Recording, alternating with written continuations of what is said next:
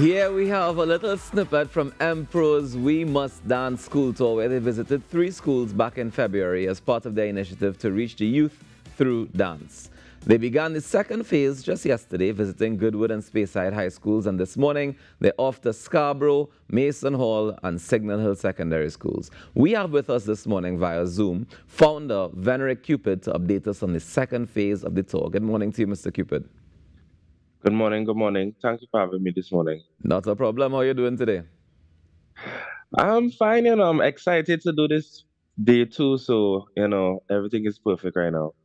Fantastic. Now, I want to get a recap of how it went in February, first of all. How was the experience? What did you guys learn? What was the students' reactions to the dance in school? February, that on February we had our first tour. That was day one that we did 3 schools. We did Mason Hall, we did Signal Hill, we did Speyside, and honestly the entire experience was extremely humbling. Very rarely, I think, as practitioners, we end up in a position where we could teach the next generation and have such interest coming from the next generation regarding any sort of art form, any sort of subject. And we had literally scores of students rushing, coming up on stage. They want to participate. And not just the female students, but the male students, seeing that it was an all male cast, visiting them, speaking with them, dancing in front of them, showing them dance moves. And that really set off signals to everybody on the tour that more of this is needed, more outreach programs, Hmm. education doesn't necessarily have to be something through books. It could be a physical learning experience, through experience, and that is something that pushes everybody on this tour today to make sure that we give it our 100 this morning. Is that also part of the reason why we have 5 schools added to the list now? Yes, and the funny thing about that is, when the video from the first from the one day tour dropped, different schools saw it and reached out to us and said, "Yo, you left us out." And Goodwood, and I need to mention Goodwood.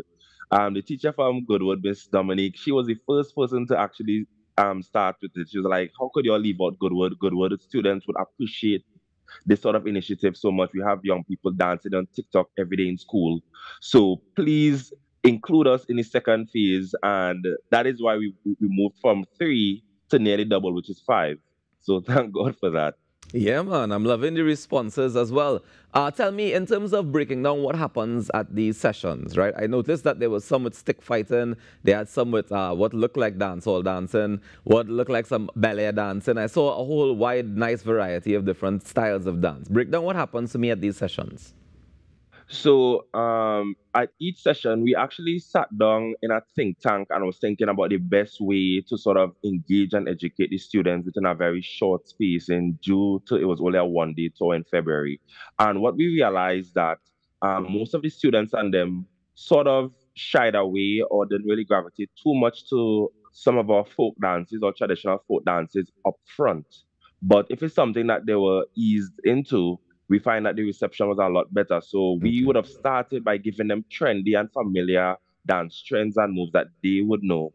And when it is that they were hooked, then we would have bring in then we brought in like the stick fighting and brought in some of the folk later, and they were so much enjoying that they didn't even realize, okay, I'm learning this art form, I'm learning this culture. So it was a different educational tactic to sort Yeah. of reach them on their level and get them to where we want them to be.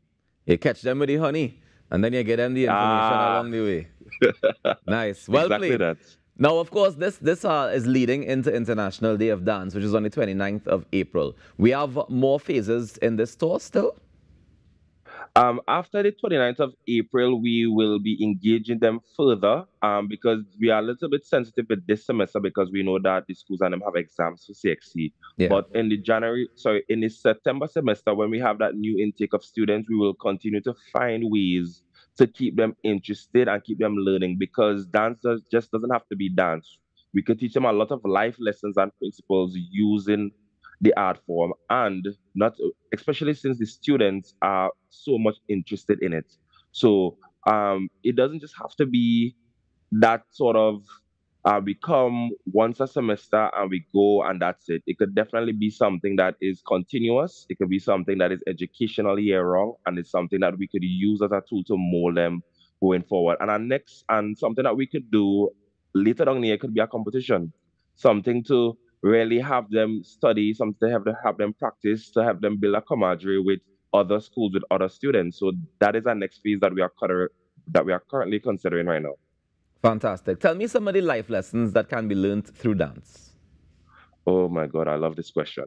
Right? I must say I love this question. So at a very early age, and I didn't appreciate the wisdom at the point in time because I was young. At a very early age, in Moncton, George, where I lived, we had ballroom up by our community center. And I was a young man, I was like 8 years old, 9 years old, a little timid, a little afraid, and my parents would push me into ballroom. And ballroom, while learning the principles and the disciplines of ballroom, I realized that they were teaching me how to be brave. They was teaching me how to be respectful. They was teaching me how to approach a young lady. They was teaching me how to extend an invitation. They was teaching me how to react when the invitation was accepted or denied. Hmm. They was teaching.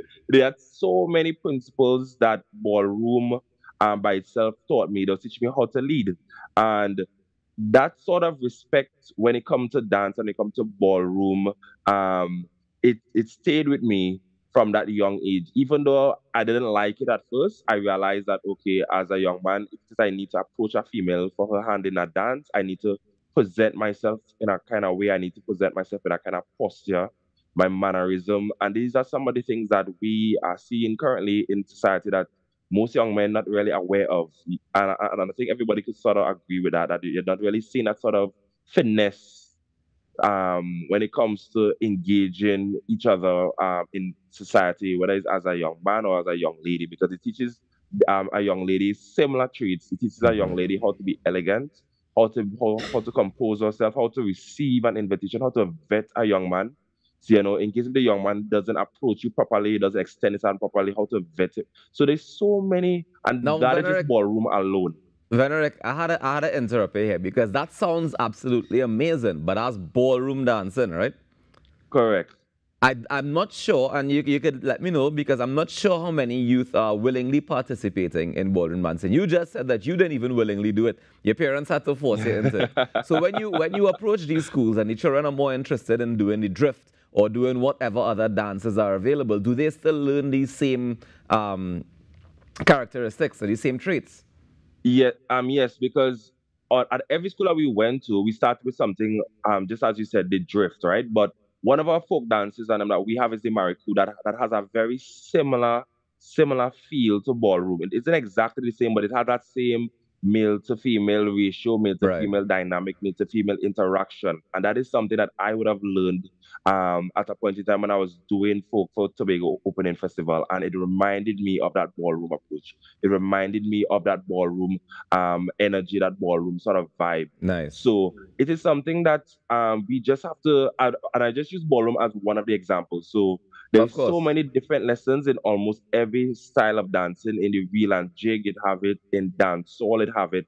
Dancehall and hip hop may not necessarily be as deep, but we learn disciplines in almost everything we do in life. And I'm really glad that dance is one of those avenues that we are able to use to sort of connect and interact and engage with the younger generation, because we don't want it to be that there's a disconnect and they feel like we cannot communicate with them on no sort of level.